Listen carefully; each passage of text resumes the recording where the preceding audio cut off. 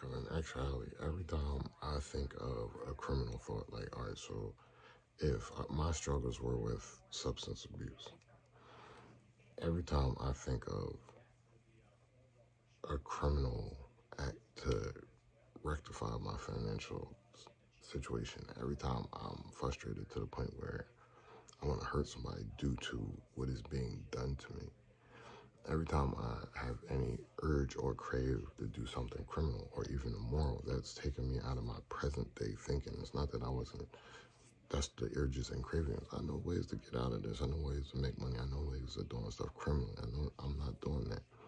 I'm being stalked and all they want is leverage and I'm not giving them that. That's how I ended up in jail last time. But every time that happens, like, I got to deal with that. I got to sit in that frustration. I got to sit in that anxiety. I got to sit in that whatever it is that I got to sit with those urges and cravings, whether it's to knock you upside the skull, go get a pack, or like, you know what I mean, sell a body. You get what I'm saying? I got to deal with situations knowing like there's ways of making lucrative money immorally, but it's not illegal. But still, I don't want no parts of it because I can make less money doing the things that I can do, but still good enough amount of money. So like, it's kind of irritating to me.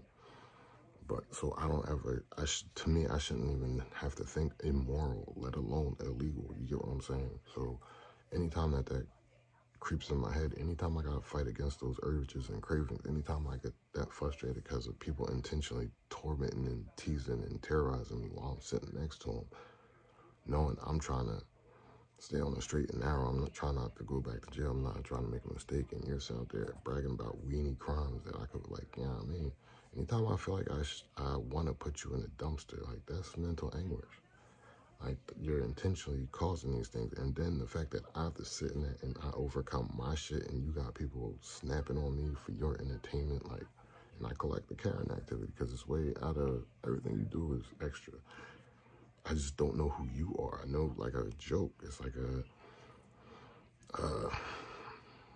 reality show, unscripted reality show. It's like you trap me in these situations of drama until, like, a drink gets thrown and then security breaks out. I'm not interested in that. I just want to live a normal life. I got products I want to promote. I got businesses I want to do well. I got things that I promote on social media. But, like, nah, I'm not really seeking fame. I don't give a fuck about fame. I want my goddamn money. And right now, with all the hoopla and distractions and smoke and mirror, a lot of people are cybercrime the shit out of me. And then some people are trying to discredit me to help people cybercrime me.